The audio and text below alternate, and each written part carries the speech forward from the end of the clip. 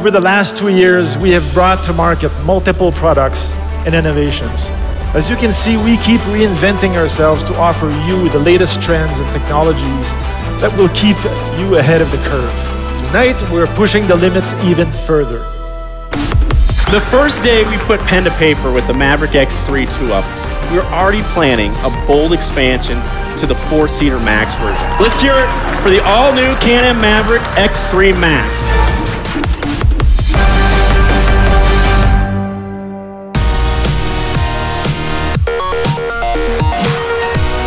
Well, now it's time to excite those die-hard fans, the riders who demand nothing but the best. Here are the brand new MXZ XRS and Renegade XRS sleds.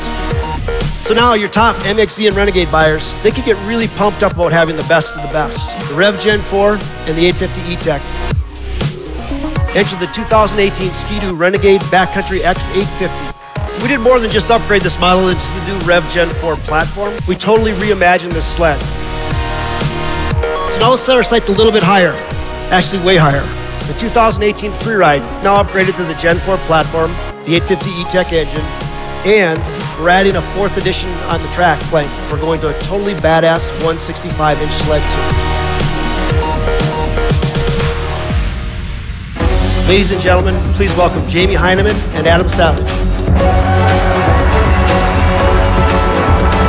Thanks to the ultra capacitors, the Rotax E-Tech engine, and the technical wizardry of BRP engineers, Ski-Doo has created an engine starting system without a battery and without a starter.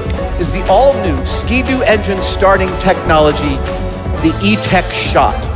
Instead of a 20-pound starting system, this one weighs 2 pounds, 1/10 of its predecessor.